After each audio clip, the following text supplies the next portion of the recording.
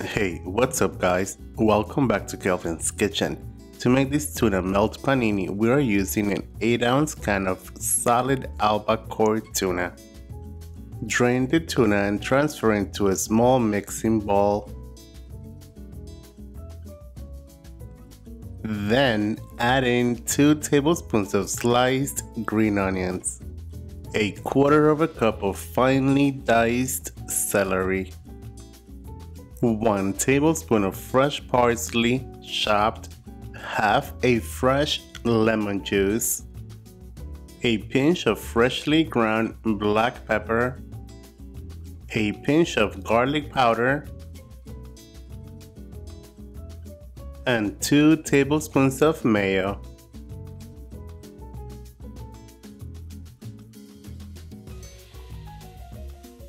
Now mix all the ingredients together, and as you do that, make sure to break up the tuna.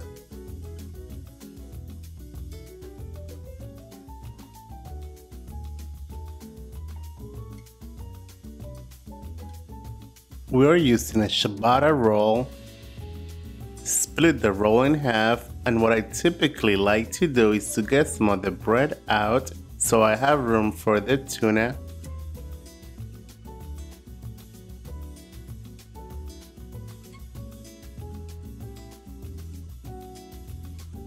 Spread your tuna salad on the roll.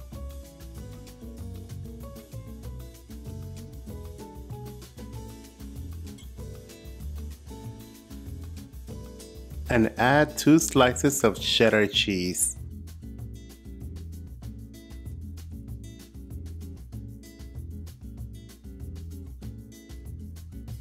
And as we wait for the panini maker to warm up, add a little bit of butter to the top of the roll.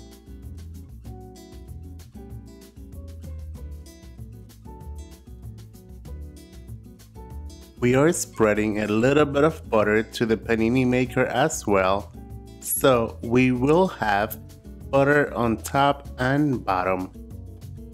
Now we toast on low heat until the cheese has melted and the bread is nicely toasted.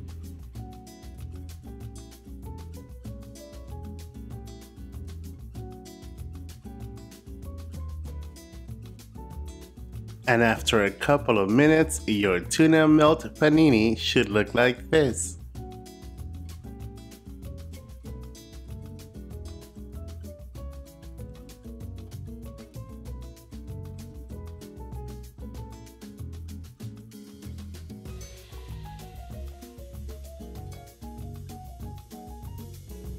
Right before serving, cut it in half just like so.